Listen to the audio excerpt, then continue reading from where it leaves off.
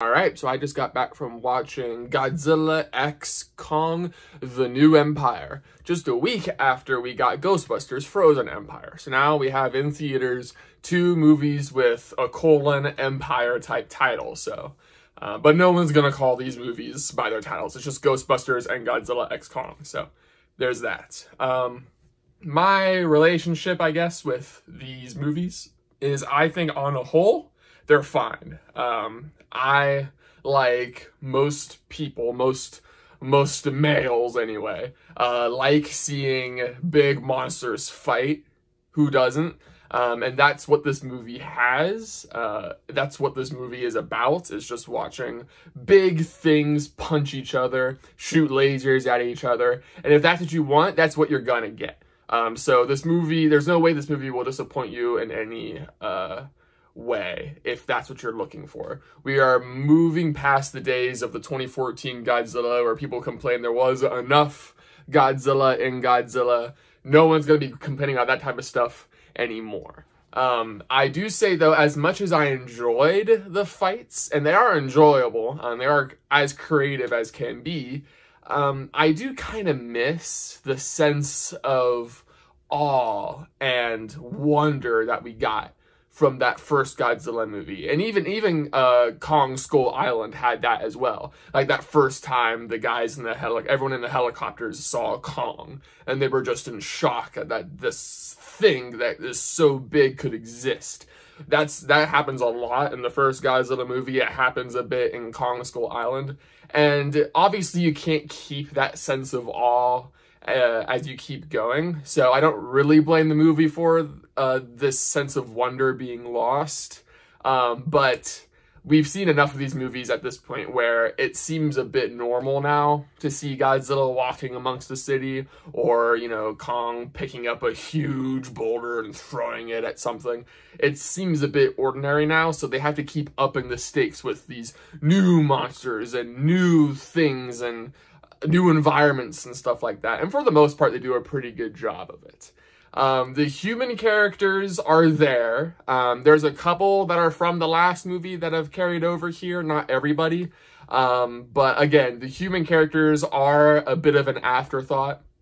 They're here mainly because they have to be.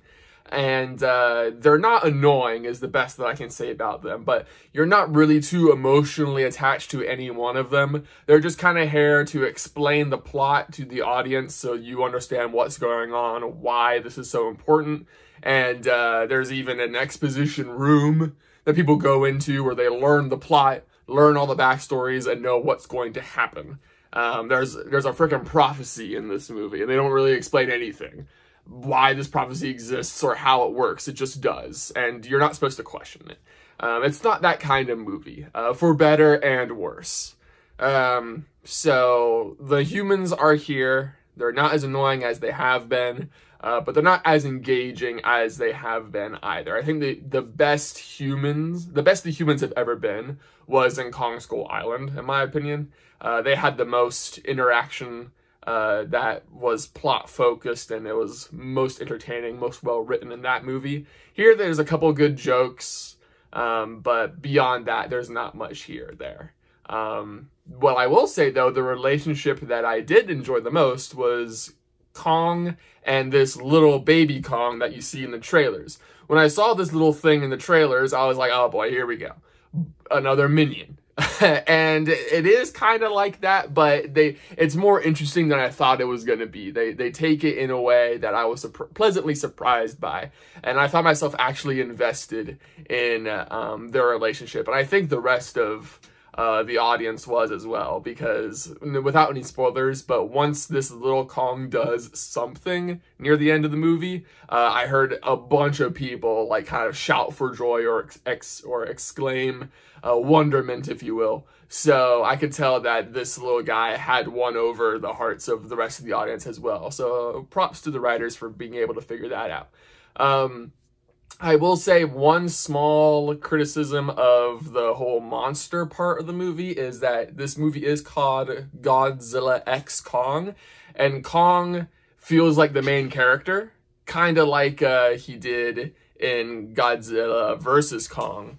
You can tell that this was definitely a Godzilla, this is definitely a Kong-focused movie. And if you felt that way for Godzilla versus Kong, you're definitely going to feel that way about Godzilla X Kong. This is a very Kong-focused movie. But Godzilla is kind of in the background for the first two-thirds. But by the last third, Godzilla is front and center again. And I don't necessarily blame the writers that much for not utilizing Godzilla as well as they could have, because what do you do with Godzilla? He's kind of like Superman in this universe. There's barely anything that can touch him. So what are you going to do? So they focus more on Kong. He's the more relatable of the two anyway. He has the more facial expressions, and he's closer connected to humanity. But if you're a big Godzilla fan, and there's lots of big Godzilla fans here, you're going to be waiting around a lot, waiting for Godzilla to fully enter the story, which doesn't happen until, I would say, maybe, you know, when there's 30 minutes left in the movie. But once he does, he runs in like gangbusters. So it's a good time once Godzilla shows up. So yeah, that's basically it from me. It's a good time. If you want higher art or more of a thinking man's movie, this is definitely not the movie for you. Again, Dune is still in theaters. You can go watch that if that's what you need. But if you're just in the mood for a Fast and Furious type of movie where you can just check your brain at the door and just watch fun adventure stuff in the jungle and big monsters and awesome things punching each other on the screen, then this movie has that for you, and it will definitely scratch that itch that you have. So if that sounds interesting to you, Godzilla X Kong, the new Empire, in theaters right now, and you can go ahead and check it out.